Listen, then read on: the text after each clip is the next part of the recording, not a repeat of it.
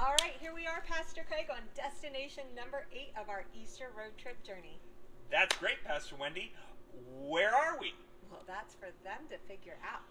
That's right. You all need to figure out, like the video, put it on down below, and share it with other people. So, okay, we'll let them figure out where we are. Why are we here? Well, I was looking for a peace pole. Why were you looking for a peace pole? Well, one of our members drew my attention to it, and I never heard about it, and I wanted to see one for myself. In fact, when I was researching about this, it's the #1 peace symbol around the world. There are over 200,000 peace poles in our world, and I had never seen one till today. That would make 2 of us, because I've never seen one till today, and now I know the tradition. When did it all get started here? Well, it actually began out of the bombings of Japan and the nuclear warfare. One of the Japanese men wanted to really instill peace around the world and began this tradition. And it came to the United States in 1986 and during a World Peace Prayer movement. Oh, okay. So I'm starting to follow with you now. Peace pole. It came to the United States during a World Peace Movement, World Peace Prayer.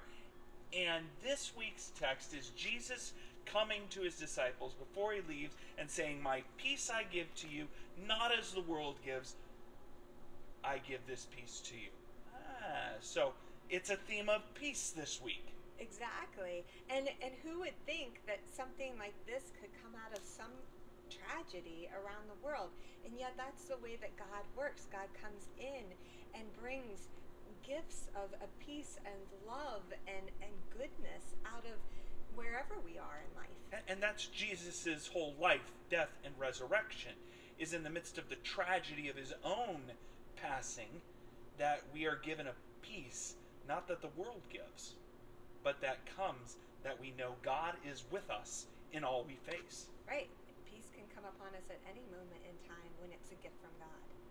So join us at worship this Sunday and allow that gift of God's peace to come and be with you and experience this peace that only God can give.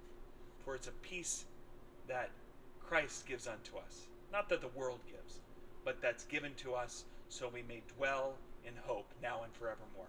See you this Sunday.